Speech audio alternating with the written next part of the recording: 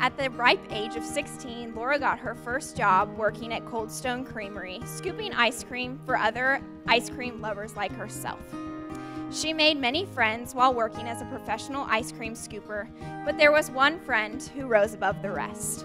This one tall, dark, and handsome employee had been working at the store for a while already and had clearly earned the spot of favorite employee from the owners. Fairly quickly, the star employee took notice of my beautiful sister and requested a date with her. Laura kindly turned him down. Despite Laura's steadfast claims that they were nothing but friends, I could see the way this young man looked at her, and after what seemed to me like a very long time, he decided he would take another shot at asking her out. And after watching a movie and undoubtedly sharing some ice cream, the great love story before you began.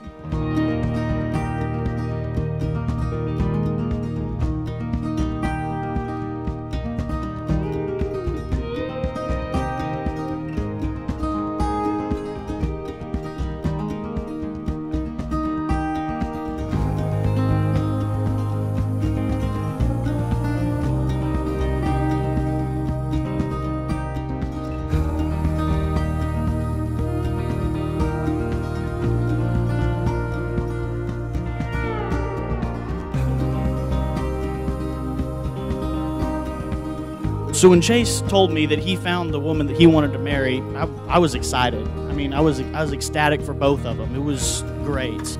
When he told me, he sent me a list along with that saying the reason why he loved Laura so much. The first one was that Laura loves God more than anything, and that's important for Chase to know. And then the next thing Chase said was that he couldn't imagine life without her. And the last part was that I love this, that Chase admitted that Laura was just way out of his league. And that she was the most beautiful woman he has ever seen.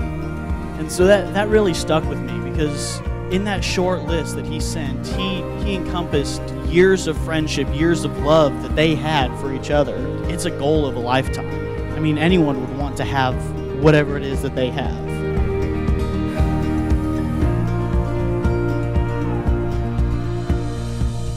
A new command I give you, love one another. As I have loved you, so you must love one another, and by this, everyone will know you're my disciples, if you love one another. When that was originally written in the Greek, there were more than one way to talk about love. There was three main ways to speak of love. There were three terms for love, and they all meant different things and different kinds of love. And agape is this selfless, this sacrificial kind of love. This kind of love that is so extreme and so intense, it always considers the other person before yourself. When you commit to loving yourself in this kind of way, in this agape and this selfish kind of way, two things really happen. Number one, your marriage becomes strong. You become airtight. Your trust for each other is unmatched. You easily overlook flaws and imperfection, and ultimately your marriage benefits. And the second thing is you become an example to others.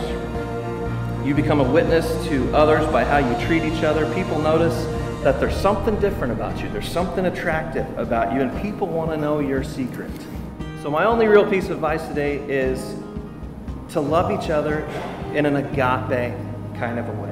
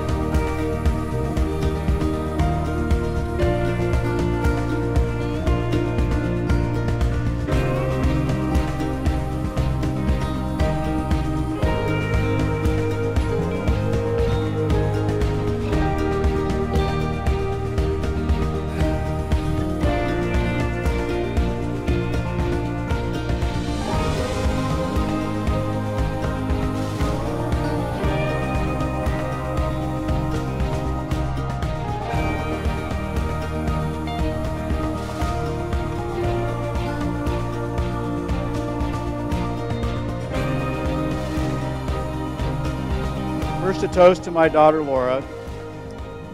She was indeed a gift from God, and we will always be grateful for the honor of having been your parents. We have loved and lived more deeply because of you and what you have brought to our lives. And to you, Chase, today we are giving you the best we have to offer, our daughter. And we do so with great comfort, as we know she is receiving a wonderful gift as well. And we couldn't have picked a better son. And a toast to your marriage. Our greatest wish for you as the years go by is that your love will deepen. May the Lord bless you and keep you. May God smile upon and gift you. May His grace shine upon you forever.